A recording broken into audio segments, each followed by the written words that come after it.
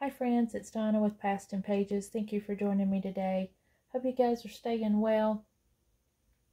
So today I am back with two more favorite ways to get a grungy look. This is number 8 and number 9. So number 8 would be Distress sprays. So this is Distress Spray Stain. This is Distress Oxide Spray.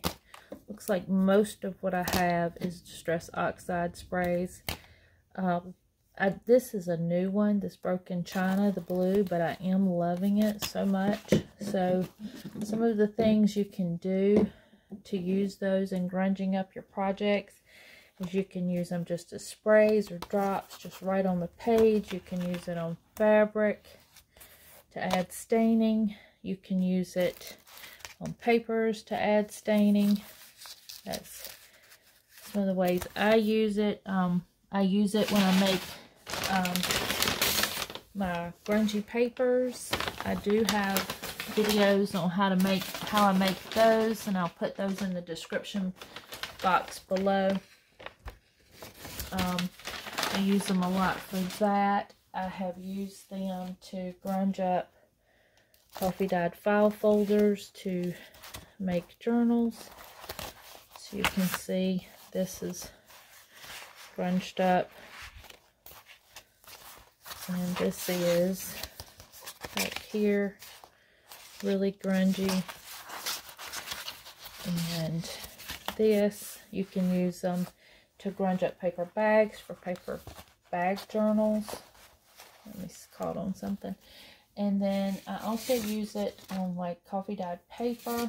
Some of that blue is here just to help give, you know, add to the grungy look. It definitely is one of my favorites.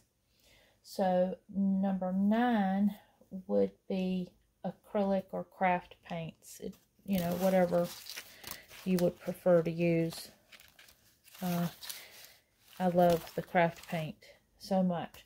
So some of the things that I have used craft paint for grungy look is I used to do my covers like this. I haven't done it in a while, but I really like this technique for, it's a kind of a wood look.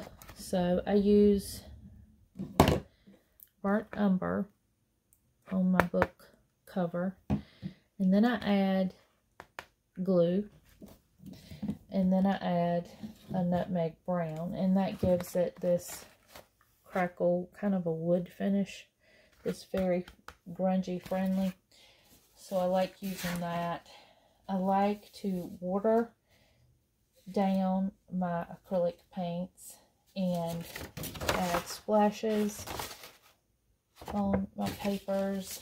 You can water them down and dye paper with acrylic paint. That's what this is.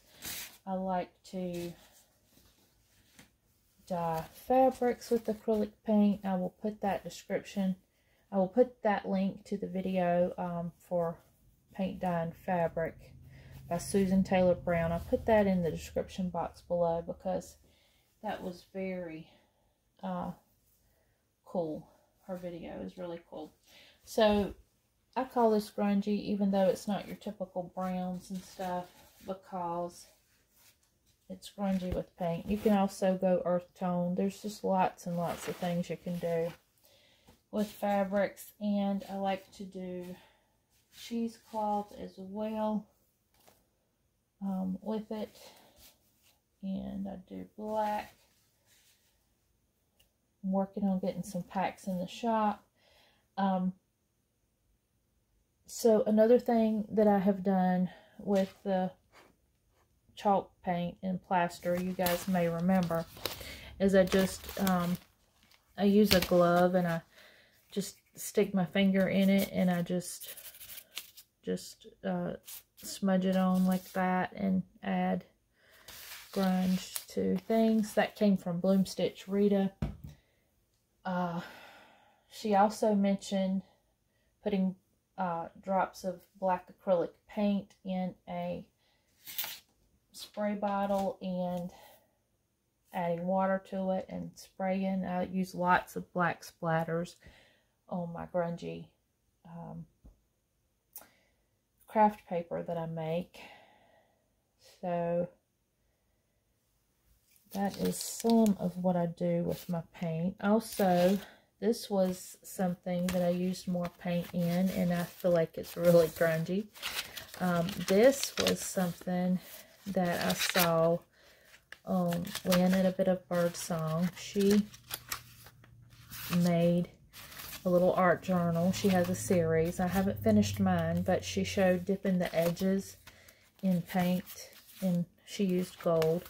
I used an antique copper, and I'm not finished with it. I've got more to do on the cover, and I've got more to do on the inside, but this is a start, and it's definitely grungy. I love using paint to grunge up things.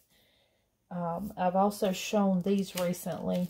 I'll put a link to her series in the description box below. Anything that I talk about from another creator, I will put their link in the description box below. So also, I got to making these. And a lady on Instagram, and I will put the link to her in the description box below, she started me on this. I saw her doing it and loved it, and then I just moved on and kind of made it mine and started doing these. And I'm sure I'm not the first person that's ever done it, but I just really like it. And this, to me, with the copper and the turquoise color, it just makes it look similar to that patina or whatever that copper gets. And so that's pretty grungy there. There's another lady that has a cool technique that I would like to try. Her YouTube name is Willow, Birch, and Clover, and I'll put a link in the description to her video. She uses the Waverly chalk paint to really give a great finish to a journal cover.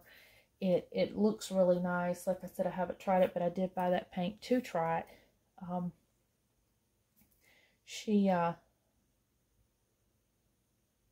I won't go into all that she does. I'll let you watch the video if you're interested, but it really is a grungy, aged look. It looks super cool. So some of my favorite colors are the metallics. I love the antique gold, the antique copper, the silver. I love the color shift paint from Folk Art. And I will tell you guys, you know, I'm number 8, number 9, I'm allergic to ingredients in these products, and I'm not supposed to really be using them, but oh my gosh, how do you not use them? They give you so much cool techniques. And there are some paints out there that don't have these ingredients that cause my allergies, but you know, I definitely need to invest in those, because I don't think I'm going to be able to not use paint. So this is one of my favorites. It's Apple Barrel, just the 50 cent at Walmart. I think it's still 50 cent. But the Mountain Blue, I love that. I love the Apple Barrel Pavement really well. And I think I already mentioned the color shift paint. So I'm trying to think. Oh, yes.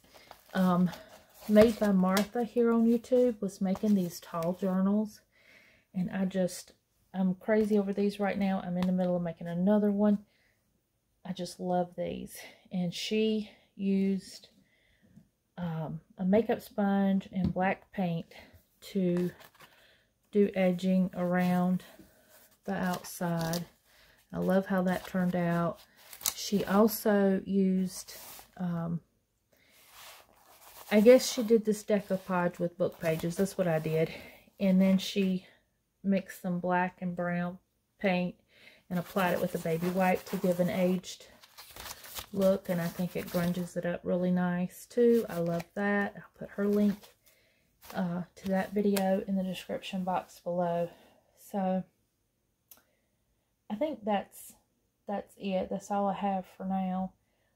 But those two products, the Distress Oxide and Spray Stain, and then the paint, it just goes such a long way. And the paint you can get very inexpensively. Usually you can get started with that. So definitely one of my all-time favorites is the paint, even though I'm allergic to some of it.